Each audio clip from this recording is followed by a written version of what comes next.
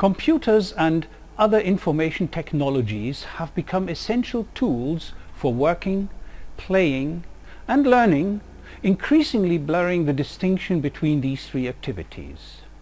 This e-lecture, which can be considered as an extension of our e-lecture Computers and Linguistics, provides an overview of human language technologies, that is, those technologies that can be used for the machine-based processing of natural language.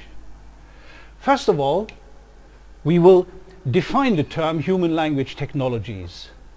We will then look at the central goals of human language technologies and will underline everything we say by looking at the central applications associated with human language technologies.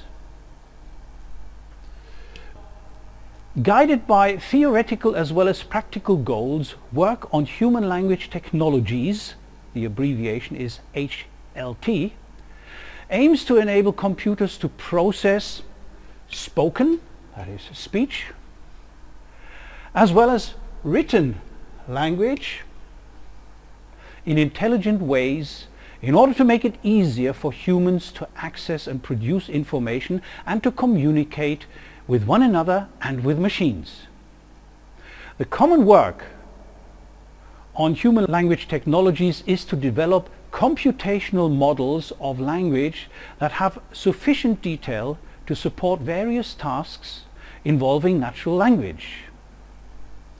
Now, such models of natural language are at the heart of any computer program that performs natural language tasks. These models vary in terms of sophistication, components, and how faithfully they model human language processing. In general, they consist of the following. They have to deal with representations. Now, representations encode background knowledge about language and the world, as well as capture processing results. In natural language processing systems, background knowledge is stored in precompiled knowledge resources such as grammars and lexicons, whereas the processing results are dynamically generated during processing. Procedures are formal representations or specifications of transformations of input representations into output representations. And these are performed during language processing using one or more knowledge sources. Examples include parsing, generation, and translation.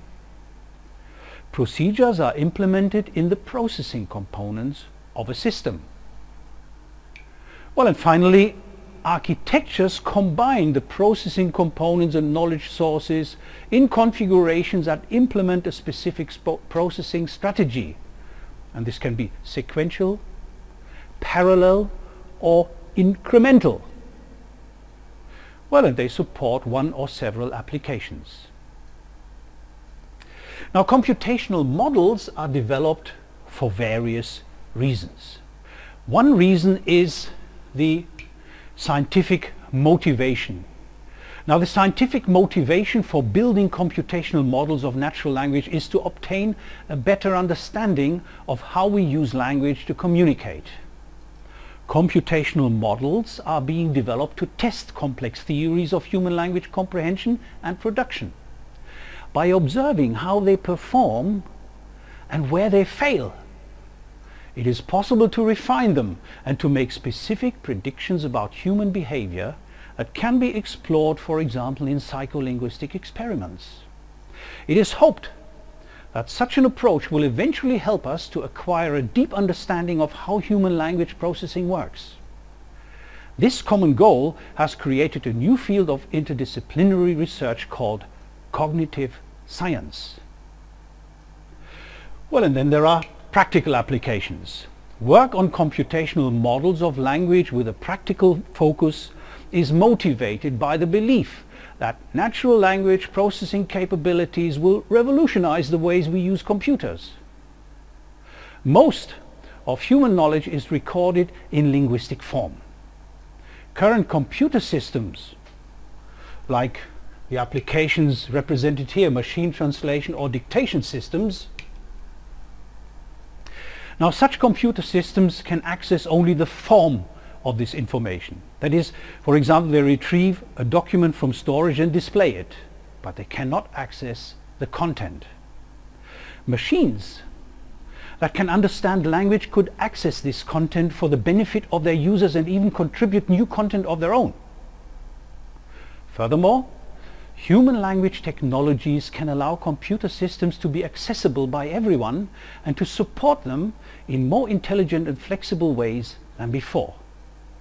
This becomes increasingly important as computers continuously appear in new areas and applications, and more people with different backgrounds are using them. For technological purposes, a computational model does not have to reflect the way humans process language at all.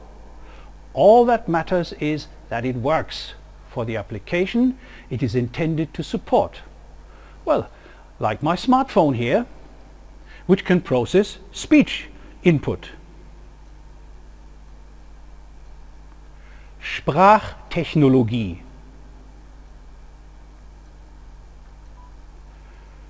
Well, and there I am.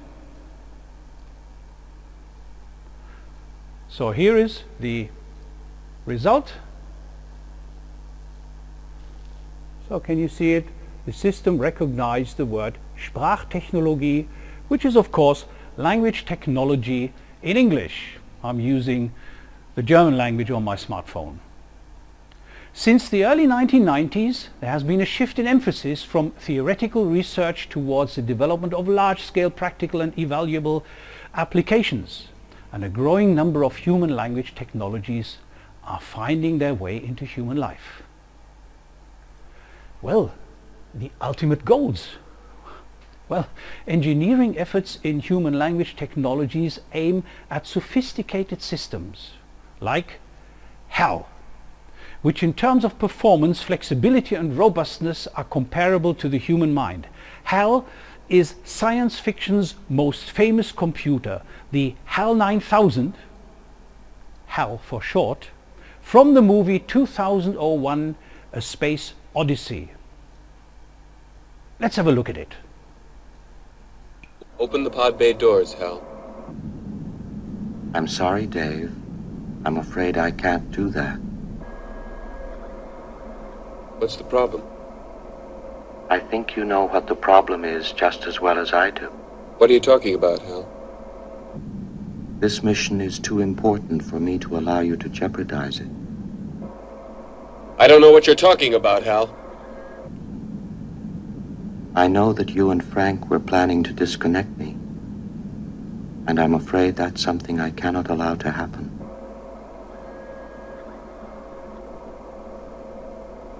Where the hell did you get that idea, Hal? Dave, although you took very thorough precautions in the pod against my hearing you, I could see your lips move. All right, Hal.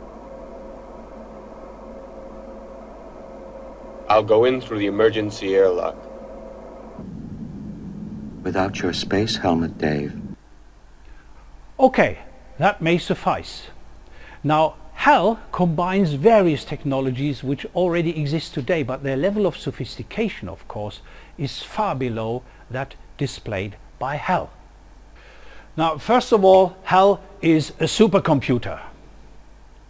Then, HAL is equipped with fault tolerance and reliability. HAL is capable of doing speech synthesis and speech recognition. And HAL, as you may have noted, can perform lip reading. HAL uses common sense reasoning, and HAL has the ability to understand and display emotion. So HAL can interact with humans in natural language. Today's speech recognition systems have already reached a high degree of sophistication, and we are not too far away from HAL anymore. By the way, if you convert HAL into a new abbreviation by using the next letter in the alphabet in each case, what will you get? Well, here you are. IBM instead of HAL. Isn't that funny? Well, let's look at the categories of human language technology next. The set of human language technologies can be subdivided into the following overlapping and interacting categories. Speech technologies process or produce spoken language, giving machines ears and a mouth to speak. Language technologies process or produce written language. This includes both low-level techniques for text pre-processing and text production, and higher-level techniques for understanding and generation of linguistic content. Knowledge technologies are concerned with the acquisition, representation and utilization of non-linguistic knowledge about concepts and tasks in the real world by computer programs in order to solve problems in some application domain. Well, and multimedia? Well, as documents and presentations now commonly combine spoken and written language with other media, human language technologies increasingly have to face the challenge of processing and producing multimedia content. Multimodality, another key issue. Human-human communication combines language with facial, gestural and other cues to convey messages.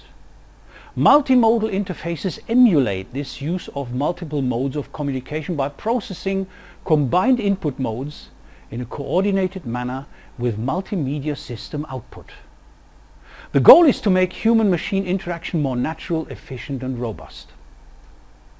Today we find various marketable HLT applications associated with these areas. The common belief is that machines which are competent language users will be more useful to humans in a wide range of applications. For example, in dictation systems, in reading machines, we find authoring aids and document processing. And there are further applications such as intelligent tutoring systems or machine translation systems. Well, we already discussed them in our e-lecture Computers and Linguistics. While the systems developed for these tasks to date generally fall short of the human ideal, they are nonetheless useful in their small niches and they are constantly improving. Let's now look at the contributors to human language technologies. Research on computational models of language has many different names. Now here is a list of names with frequently encountered labels. On the board behind me you only see the abbreviation, so let me spell out the full labels for you to add on your whiteboard printout. AI stands for artificial intelligence. CL stands for computational linguistics. LE stands for language or linguistic engineering. NLP stands for natural language processing. SLE stands for speech and language engineering, and SALT stands for speech and language technology. Furthermore, there's a wide range of related fields with the following main contributions: linguistics, computer science, psychology and engineering science. Let us look at these contributions in more detail. Now, the first one is linguistics. The development of human language technologies requires a theoretical framework within which the components of a language model can be defined. Linguistics, the scientific study of language, seeks to unveil the structure of human language. It provides human language technologies with linguistic models, terminology and a subdivision into levels of processing from sound to meaning. Computer science is next on my list here. Since most computational models of language eventually have to be implemented as computer programs, human language technologies heavily depend on contributions from computer science, the study of the principles and use of computers. Computer science provides algorithms, data structures, programming techniques, principles of software design and implementation, and formal mathematical models and methods. A contribution of psychology comes next.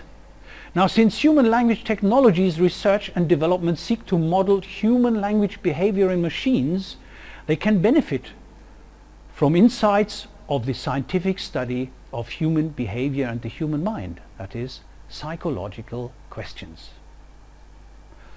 And engineering science, indicated by this tool over here, well, building HLT systems for practical applications often requires developers to use models and techniques that cover a broad range of linguistic phenomena and that can deal with incorrect or incomplete input. For example, electrical engineering and mathematics have provided HLT practitioners with probabilistic and data-driven models of speech and language that achieve broad coverage through training based on large sets of language data and handle ill-formed input by assigning probabilities to language strings. Okay. This e-lecture provided you with the central ideas of human language technologies and the main concepts behind it. I hope to have shown that human language technologies research and development is a truly interdisciplinary endeavor, bringing together contributors from various academic disciplines. Although most human language technologies are still far from achieving human-level performance, there are numerous useful applications. And this, my small smartphone here, is just one of them. Thank you.